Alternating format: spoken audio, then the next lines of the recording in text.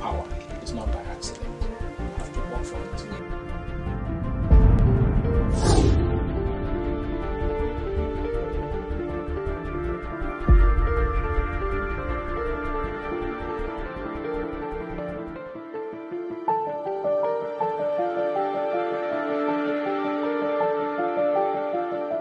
Good day, viewers. You're welcome to another edition of the platform.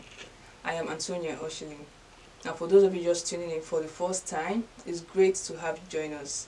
And the platform is a program where we talk about matters relating to the government of Nigeria, look at the state of Nigeria as a whole, and we focus on matters that affect Nigerians particularly.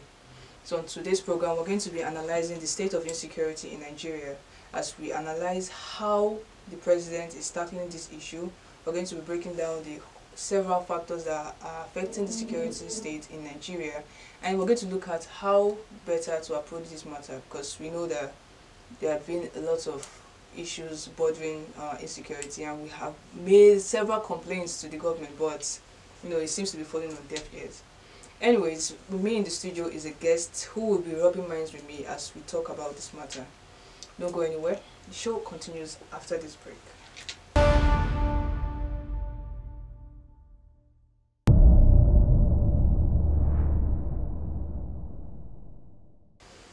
Welcome back to the show. This is still the platform for those of you just tuning in. Now, my guest on the show today is a political analyst and a political science lecturer at Christopher University, Mr. Kayode Obashoro. Sir, good afternoon. It's nice to have you on the show.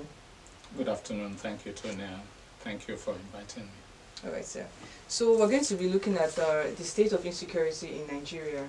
Now, we all know for a fact that there's been a rampant case of kidnappings in Nigeria, with particular concentration on the northeastern part. Now, we know that our president is from that region, and there have been several comments that he's not doing the right thing because those are like his people. What do you think about this, with it happening so much in the northeastern states? Thank you. The question of insecurity in Nigeria is not limited to the northeast. We need to put that in proper perspective. Okay. Indeed, in the very recent past, it has been in the northwest and north central. Okay. So we need to put it in proper perspective. And also, the secondary comment I will make on this issue, when you focus on issue of security on an individual, then you will not be getting it right. The truth is, he heads the administration, and it is easy for us to interpret that he's not doing enough because perhaps these people belong to his ethnic group. Okay, yeah. But the truth is, the victims also belong to his ethnic group. So we need to put it in proper perspective as one of a failure of governance in this particular issue. Because at the end of the day, governance is all about improving the well-being of the people. If your question is an assessment of how this government, of course with the president as the leader, have handled the issue of insecurity, I will say clearly that this government has failed woefully. Especially if we go back history, that this government came into being on the promise of ending insecurity in Nigeria. In that aspect, this government has not done well at all. Well, you see now that it seems like these kidnappings and banditry and the whole activities of the headsmen, they seem to be rewarded whenever they are met, and then they have dialogues with these people that they meet with from the government, and then they are beginning to see it as a sort of lucrative activity. Now, do you think it is proper to be rewarding them, giving them money or whatever form of rewards? Do you think it is proper for the government to be making that kind of dialogue or whatever with these bandits? To be clear, we need to again put these things in proper perspective, because we are talking about different governments. Yeah. I don't think the federal government has a policy of negotiating with bandits or kidnappers. I don't think. Yeah. But we know that there are several state governments that have done it as a policy. So it's still part of the failure of governance I'm talking about. Certainly, it is not proper in government or governance to negotiate with criminals. It is not. For me, my perspective is all this is like a business and political decision. So you have governors negotiating with bandits, in fact, in front of camera, armed bandits, offering monies to them. And what it just does is just encourages other groups, other fringe groups to join, because this, as it were, in my own opinion, is strictly a business decision. And don't rule out the possibility that many people in government benefit from these policies. Yeah, it appears that these bandits have an inner man in government. Certainly. Yeah, and this Islamic cleric, Sheikh Ahmad Gumi, yes, he has mentioned that these bandits, we are to see them as peaceful people, that are just victims of circumstance. And he feels like we should keep on dialoguing with them, because that they are just trying to say that the government didn't provide for them, so they are trying to find the means to fend for themselves and their families. But then they are still harming these people that they claim to be members of their society and their family. Now, this cleric, now, do you think it is proper for him to say that people that are attacking innocent civilians are peaceful people? What point is he trying to make there? If you ask me again, I would say that Gumi has no point he's making. The truth is, you see, we have the tendency of being sentimental in our decision. Of course, Gumi is a Fulani person. Yeah. And it has been shown that most of these criminal elements we're talking about are Fulani people. So he's just talking from the perspective of his ethnic background. But how do we situate the government that allows this kind of a person to go around passing this kind of information? I think he's not doing service to this government, and the government not taking action against him is not doing service to itself. Because I imagine if every person from all the geopolitical group makes this kind of conclusion and recommendation, where will we find ourselves in terms of security in this country? So I think Gumi is somebody that should be reined in, because if you ask me, he's beginning to sound and look like an accomplice to these criminal elements.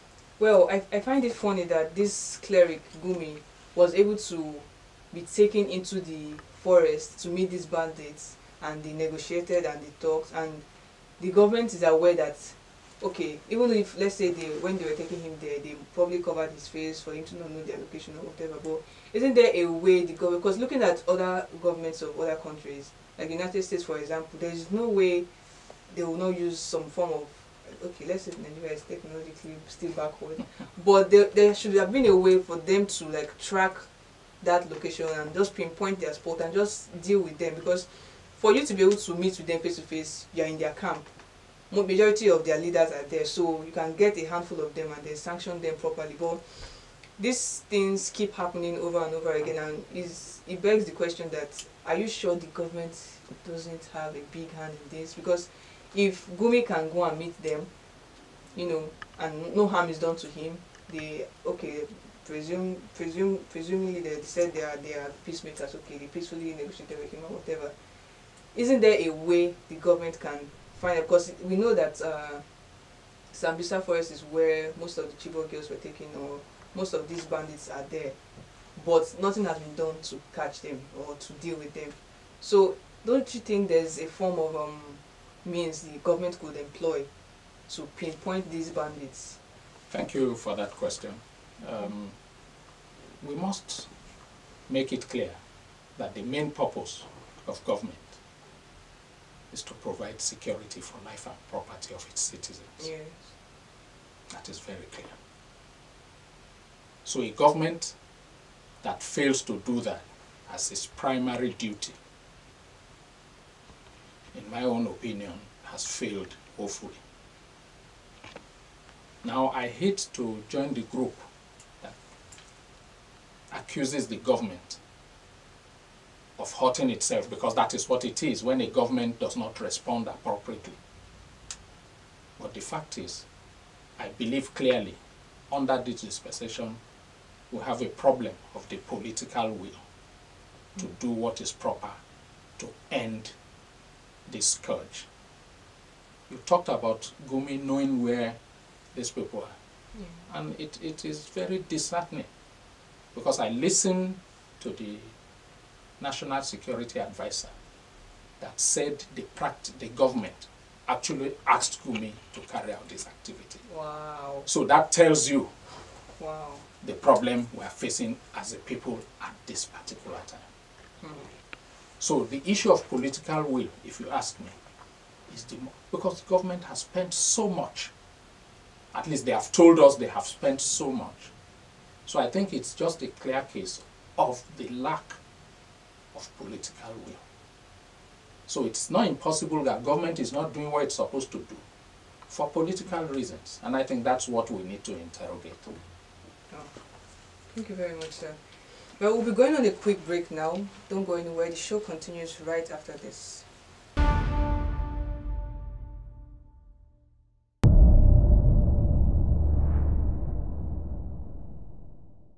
Welcome back to the program. This is still the platform, and my guest has been explaining the state of insecurity in Nigeria. Now, Mr. Kayode, is it possible to say that Nigerian schools can ever dream of a safe schooling condition with reference to boarding schools now? Because they seem to be the target of these kidnappers, and you know, sometimes we were assuming that it was mostly the female gender that was being kidnapped for some particular reason. But now, I think that was in Zamfara State, where schoolboys were kidnapped now, and they've been released, I think, after some form of ransom was paid. So do you think there's ever going to be a state where, you know, boarding school students feel like, oh, we're protected, our government has our backs, we're going to be safe?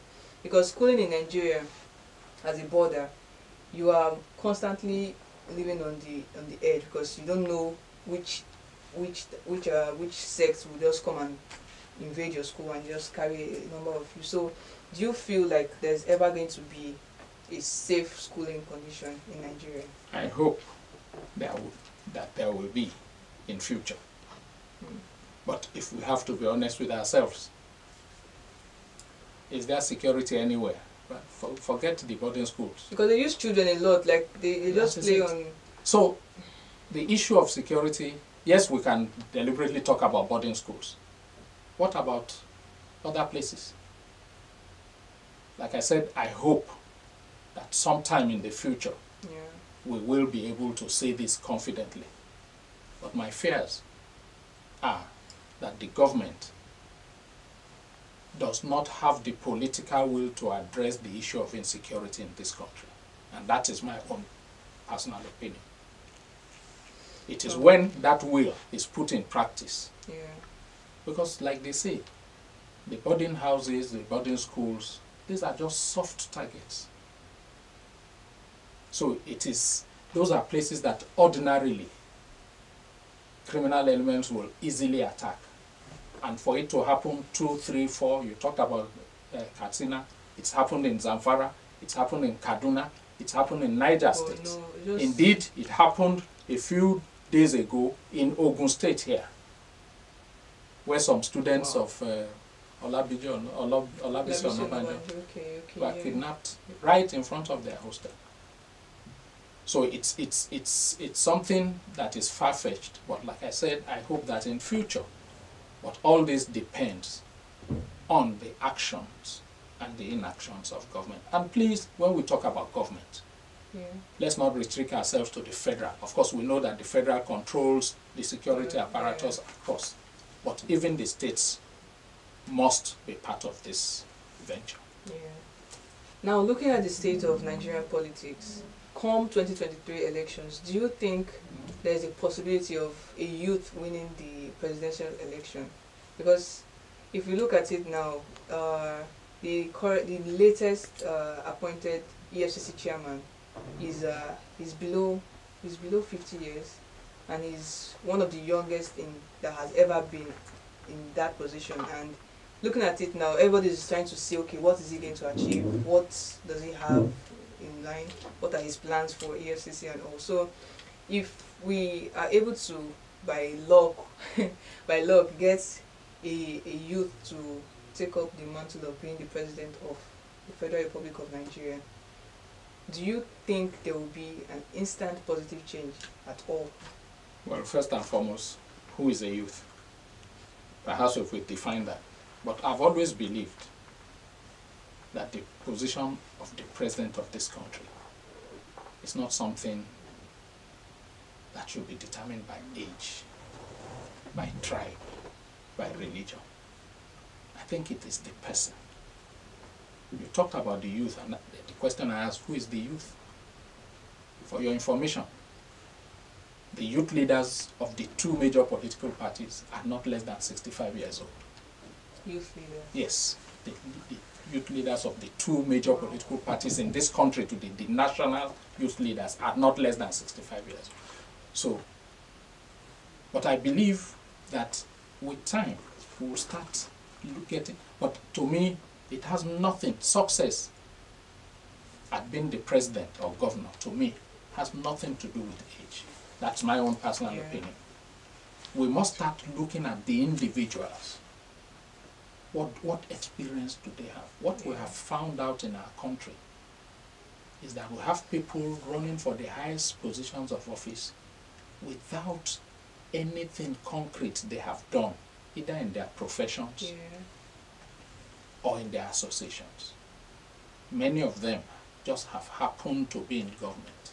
Many of them have been in military government.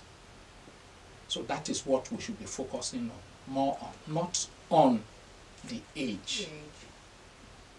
Because we've seen older people do better in other climes. We've seen much younger people do much better in other climes. So what's our own problem? Most of the leaders that we have today were people that became national leaders at the age of 30. The Obasanjos, the Buharis, the Gowons, they became heads of state below the ages of 40.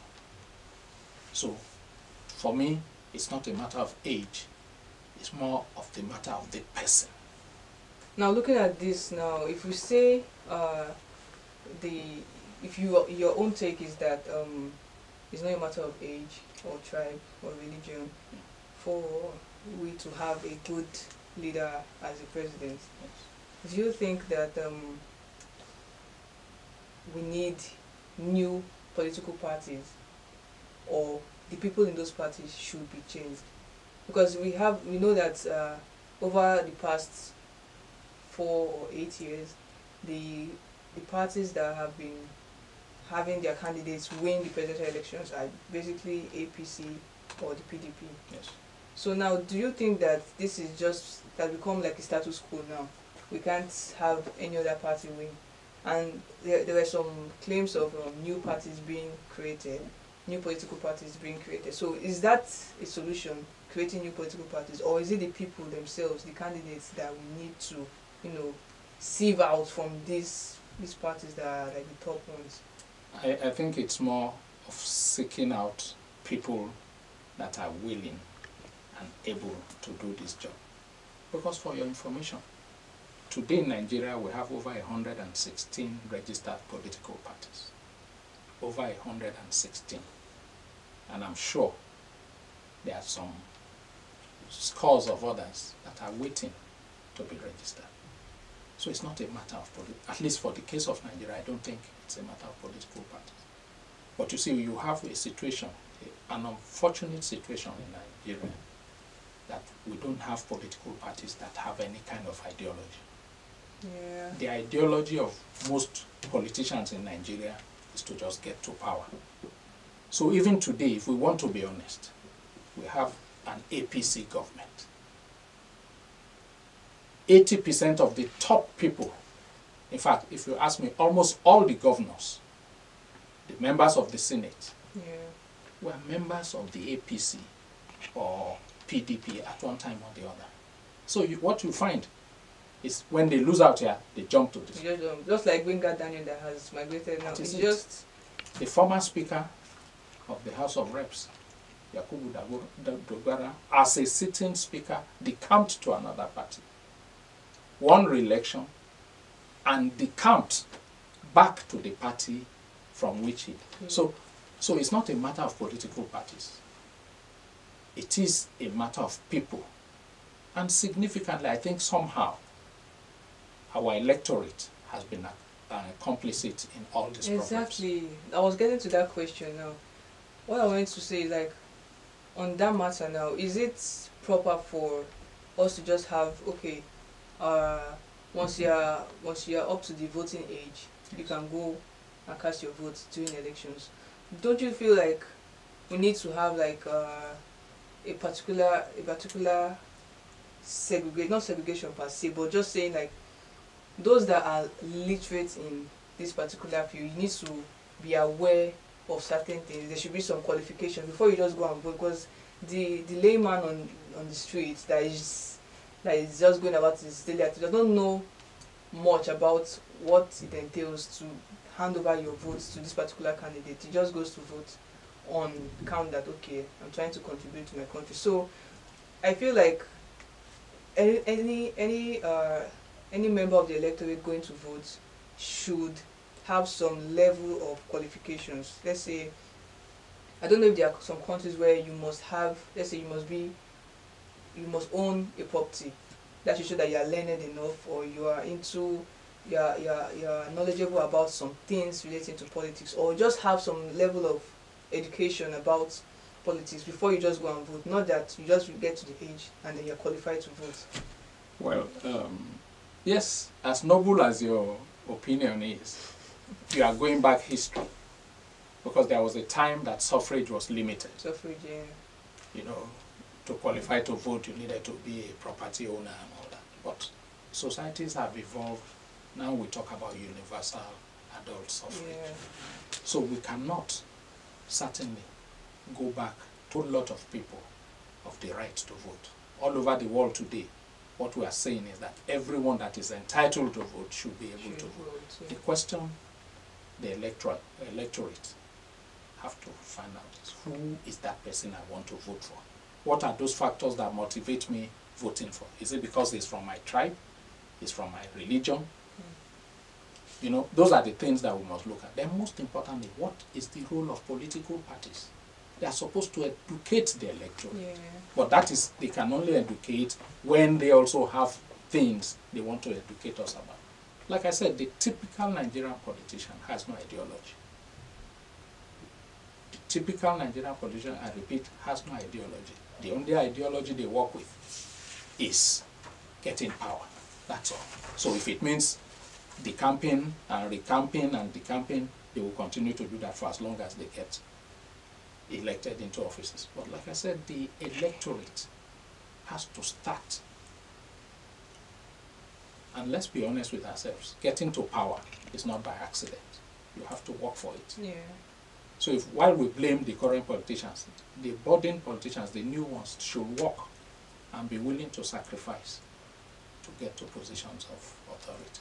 But sometimes it's not always on count of working hard. Some people are there based on connection. So when you highlight that point, some people that know that they have people there and they can get there if they want, they wish, you know, that just need to make a phone call and make a request and just snap with a finger, you're there. That will continue to be the case. But you see, the people that make those complaints also, if they had the benefit of enjoying the support of those connections, they will take advantage of it. So somebody, like I said, power is not given to anybody on a platter. You have to work for it. And you must be willing to sacrifice. You must be willing to bid your time.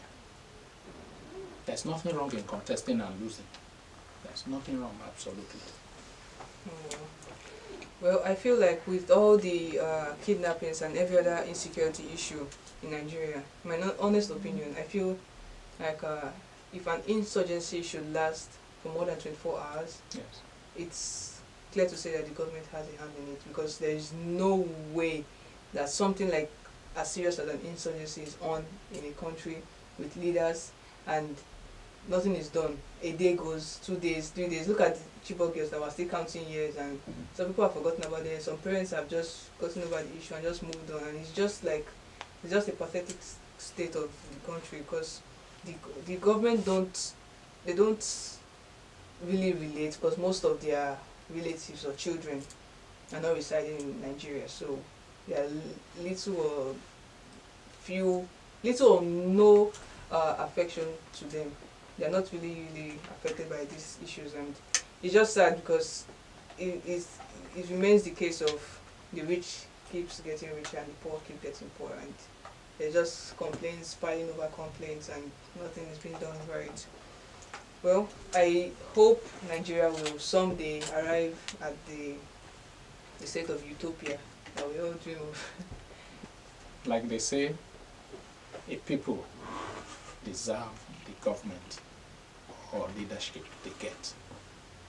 If, after 60 years, we still have this crop of leaders, all through the military, now civilian dispensation, and we still vote for them, then the problem is not with our stars, the problem is with us as a people. I believe that we have enough of these failed leaders to say at least these ones, we won't vote for them. We can try other ones. Yeah. I think we have gotten to that point now in our history. For as long as we, the electorate, continue to tolerate this, then this is what will be offered to us. Well, we've come to the end of today's edition of the platform. Thank you so much, sir, for coming to the program. I appreciate your presence here. Thank you so much. I hope next time we need your presence, you would, grace us with your appearance. Thank you for having me. Certainly, I will be willing to be here. All right, Thank sir. you. Okay. And to our viewers, thank you so much for tuning in. Don't forget you can watch our previous episodes on our YouTube channel at Unicris AMCOS. Of course, AMCOS stands for Association of Mass Communication Students. They are the crew behind the whole show that packages everything, as well as myself too. Alright, so we'll be leaving you now, but we'll be here again next week for another edition of the platform.